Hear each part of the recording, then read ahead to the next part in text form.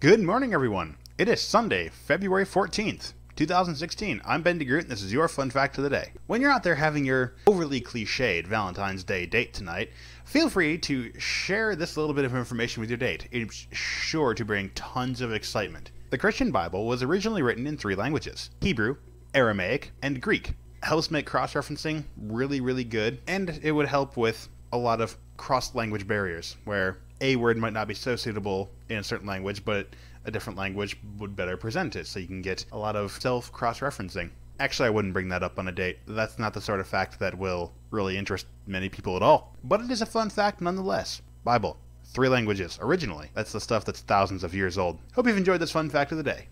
See you tomorrow.